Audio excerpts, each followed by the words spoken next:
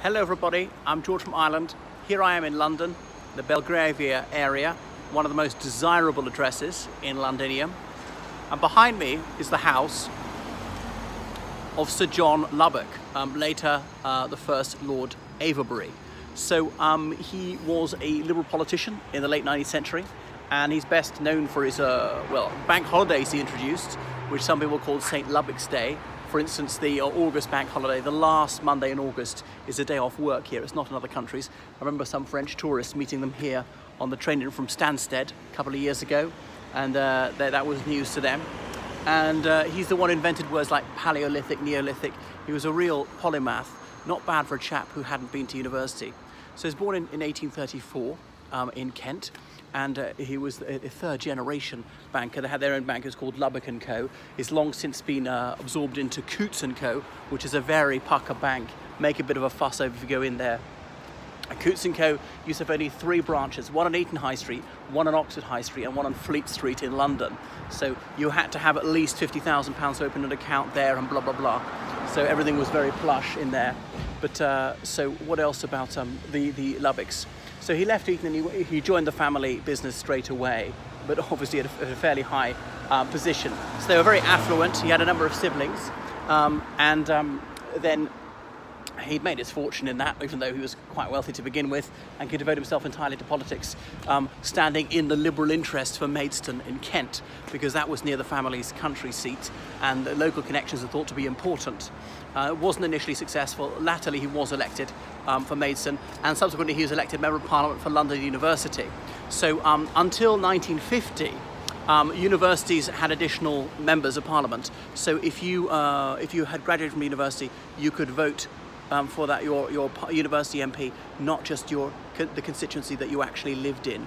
So that was a change as well. That was abolished.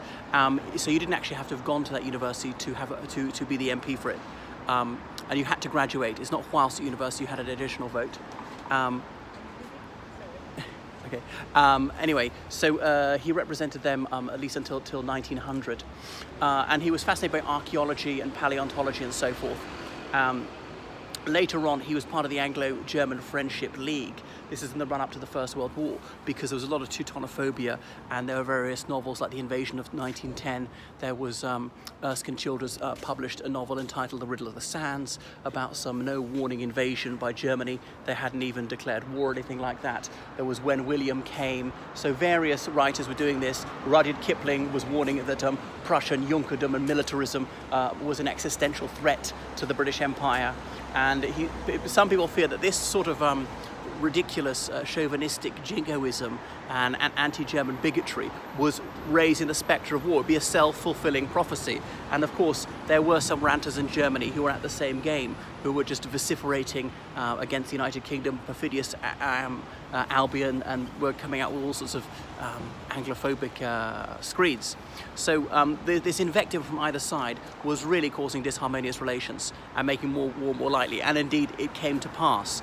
Now, he was ennobled as Lord Avebury, so perhaps luckily for him, he didn't live to see all his efforts brought to grief, because of course he died in 1913, the year before the First World War erupted, which really nobody saw coming in the United Kingdom, that the UK was going to be involved, because when the Archduke Franz Ferdinand was assassinated in Sarajevo, they were saying, even if there is a European war, happily, Britain will be no more than a spectator. Even when Belgium was invaded, at the beginning of that cabinet meeting, there was only Churchill and 2 other liberals who thought that the United Kingdom ought to go to war. Within an hour, the cabinet was unanimous that they were going to go to war. But Avebury didn't live to see that. So he was happily married, and his union was blessed with several healthy and sprightly progeny. And so one of his bonny baby boys later grew up to inherit the title, become the second Lord Avebury. They're Lord Aveburys even to this day. So they remained liberals in the House of Peers. They were all hereditary peerages. Only in 1958 that life peerages were invented.